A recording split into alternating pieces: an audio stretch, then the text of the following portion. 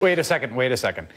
You're reporting, based on sources that heard this from Mohammed bin Salman, that he has been boasting that the president's son-in-law gave him U.S. intelligence about who his own internal enemies are? The prince is saying, I have Kushner in my pocket because... The Intercept's reporting was that Jarod's dad, Charles Kushner, had again asked for a big Qatari investment, and The Intercept reported that the Qataris again said no. Maybe the reason the U.S. government took this radical and sudden unexplained turn against Qatar is because Qatar wouldn't give Jarod's family any money. Let's start this tale in 2005.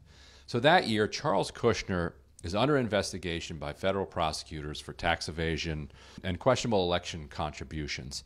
During that time, a member of his family is cooperating with prosecutors against him. So he gets the idea to hire a sex worker, film the sex worker doing her business with the relative, then use that videotape against his family member to blackmail him into no longer cooperating with prosecutors.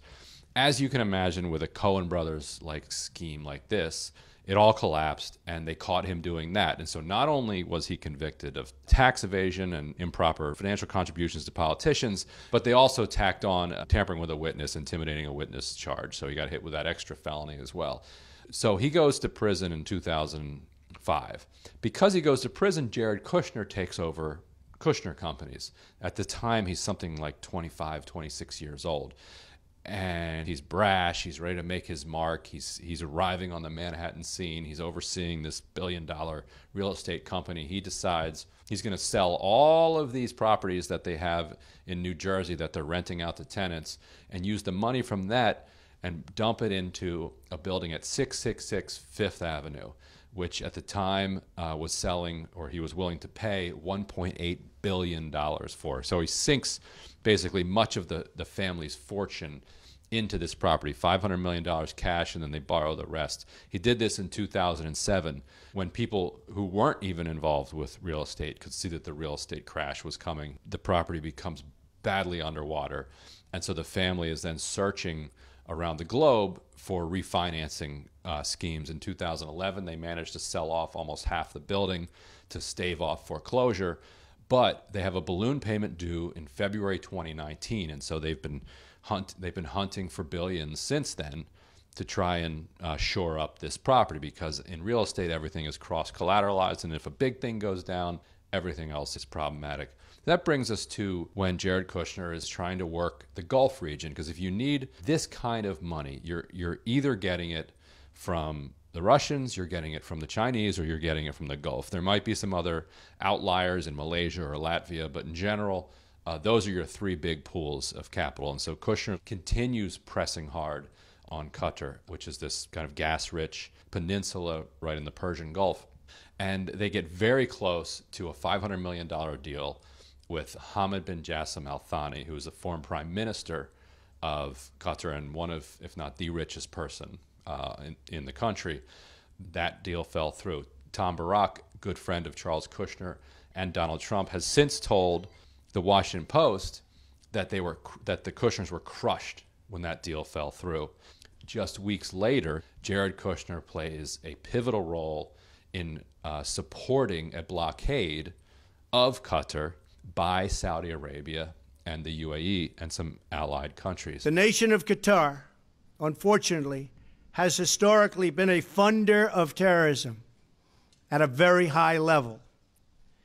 And in the wake of that conference, nations came together and spoke to me about confronting Qatar over its behavior. All right, there's the Qatar blockade. Trump and Kushner took a side against American foreign policy interests because a loan was not forthcoming for That's the suggestion, yeah. All right, and then there's this warring royal family in Saudi Arabia, and Trump and Kushner have taken a side, including possibly sharing United States intelligence in the president's daily brief about who your enemies are, who you can round up, and they've taken a side because why? Well, we don't know why, but one of the sources of financing for 666 Fifth Avenue certainly would be Saudi Arabia. The prince is saying, I have Kushner in my pocket because Yeah, his evidence is that, when I met with him in late October of this year, he brought me the names of political dissidents within the royal family and other elites in Saudi society that U.S. intelligence had collected and determined were kind of skeptical of the Crown Prince's rapid rise. A week later is when this famous kind of Ritz Royal Roundup happened, where they turned the Ritz-Carlton Riyadh into a prison. Kushner makes an unannounced trip to Riyadh. So this is late October. It catches a lot of intelligence officials off guard. News didn't leak out about the trip until he had almost returned from it. We learned afterwards that Kushner spent several evenings staying up till 4 a.m. talking strategy and politics with Mohammed bin Salman, who is the crown prince of Saudi Arabia, who only became crown prince in June when he ousted his cousin, Mohammed bin Nayef, who had been next in line. A week later, Mohammed bin Salman launches a crackdown. He rounds up dozens of royal family members and other elites. It extended eventually into hundreds. He imprisoned many of them in the Ritz-Carlton, converting it into a luxury prison. Some of them were tortured. At least one of them was tortured to death, we now know. What we've been able to report now is that following his meeting with Kushner, MBS told his confidants, including Mohammed bin Zayed, who is the crown prince of Abu Dhabi and the effective leader of the UAE, he told him that Kushner had given him the names of some Saudis that were disloyal to him and said that Kushner was in his pocket. We were not in this meeting, of course, so we don't know exactly what happened, but independently we can confirm that there were intelligence reports that included names like this, and that Kushner had access to these names, and that Kushner showed an extra level of engagement when the intelligence briefings that he was in were around the subject of politics in the Gulf region. Yusuf Otaiba, I first heard about it in your reporting about sex trafficking. You also reported in that article that he's a buddy of Jared Kushner's.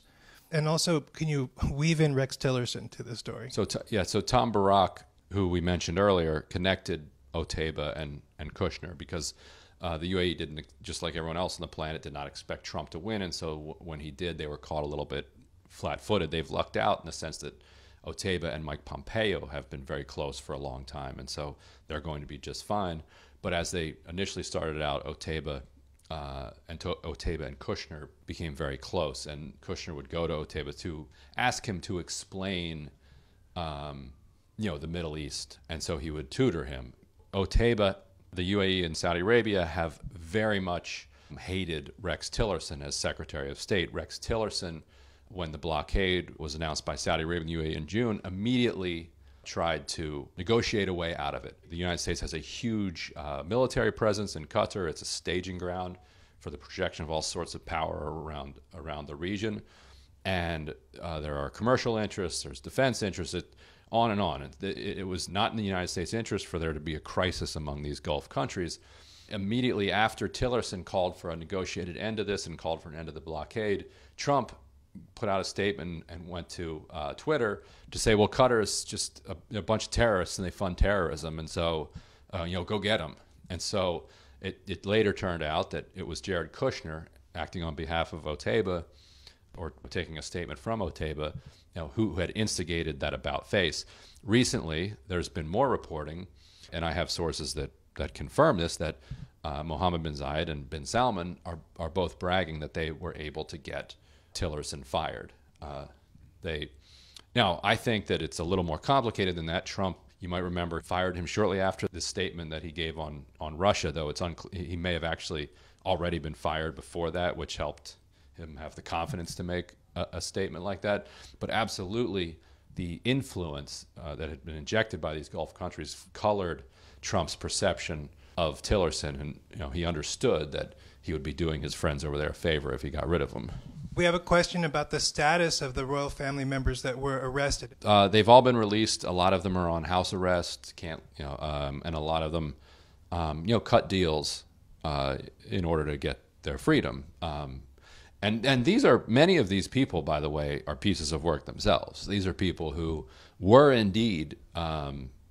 stealing from the Saudi government. I mean, they were the Saudi government. It was it was just kind of a way of doing business there, that if you ran a private company that was funded by the government, you skimmed a huge portion off the top. That absolutely happened, and Mohammed bin Salman would be correct that you would want to end that practice. A lot of these stories were first reported by you and The Intercept, and only now, for instance, is Charles Kushner, Jared's dad, admitting that it's true that he met with the... Right, this is a good one. So, yeah. So we reported early March 2nd, that the April prior, Charles Kushner had met with the Qataris and hit them up for cash. Just earlier this week, he finally gave a statement to the Washington Post saying, yes, it's true that I met with them, but we weren't going to take their money. That would be wrong. I would not. It would look bad. That's an ethical transgression that I could never abide. This is a man who hired a prostitute in order to set up a family member to try to get himself out of a fraud prosecution, and got caught for it and wound up going to prison just a few years ago. But maybe he has been rehabilitated and has found a new sense of ethics. But it doesn't explain why he would go to the meeting. In the business world, there's very much, much can be gleaned from where a meeting was held, and what the power dynamic is. So the fact that the Qataris were staying at the St. Regis Hotel and Kushner came to them undermines his argument that it was just a courtesy meeting, and if they would have offered money, he would have said, oh, please, please, please, no, put that money away here. My son is in the White House. That would be horrible if I took this foreign money from you. So A, he went to them. B, why the follow-up meeting? Why meet the next day?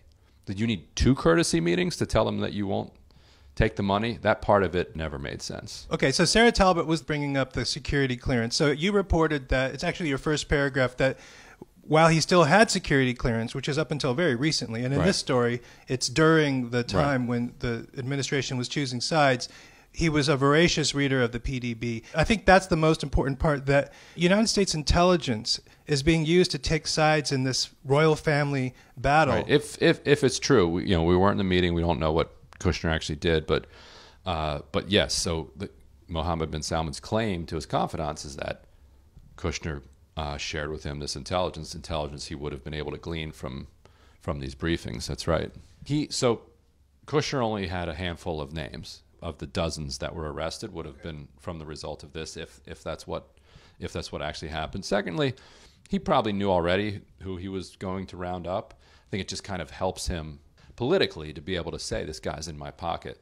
Look, you're trying to go up against me. You're going up against me and the White House. The White House helped me with this. Do you see that that chain around the gold necklace around President Trump's neck there? Well, Saudi King Salman presented that to the president. It's a gold medal. And here's something else to look at. When Trump went there in May, there is an exception to the public gift rule. If you're a public servant, you get a gift that costs more than like $50 or so, you have to give it back to the government, and the government keeps it, puts it in a museum, sells it, whatever they do with it. There's one exception, and that's awards and medals.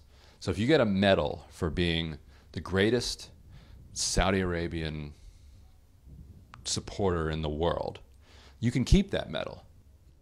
If these are diamonds, that could be worth millions of dollars if it's...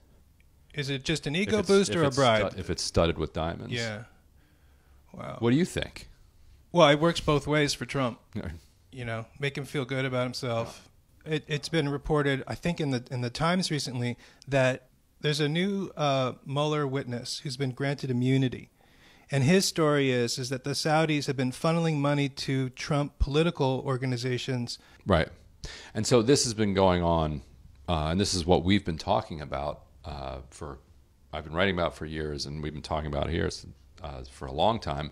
And Otaiba was the one who kind of facilitated this for the UAE, that it funnels a lot of money into Washington in order to influence our foreign policy thinking. In this case, it was running to a counter channel through this guy George Nader to this other guy Elliot Broidy, who then pumped it into think tanks, and the think tanks held kind of anti-Qatar conferences where academics and policymakers would get up and give their presentations about what's wrong with Qatar. And we reported on these at the time because they appeared to be funded by the UAE, and we asked them, are you getting money from the UAE for these? And they told us very specifically, we do not take foreign money on principle. So no, absolutely not. So now we know that it depends on what your definition is of foreign money. It was foreign money, then it was given to Brody, and then Brody gave it to them. Does it mean it's not foreign money anymore because you had a middleman that passed it on? I think that's something that they're going to have to answer for in the wake of this article. But there's more reporting to be and investigation to be done on that. Yeah. Mueller's going to get to the bottom of it because he has this guy Nader singing. Although Nader's back in the UAE. Didn't they call him back? You can call somebody back. Does that mean they're going to come back? Would you come back? And he's got immunity, so he's gone to prison twice for pedophilia. Oh my God, really? If I were him, I probably would not come back. The finest people. We just have the finest. The best people.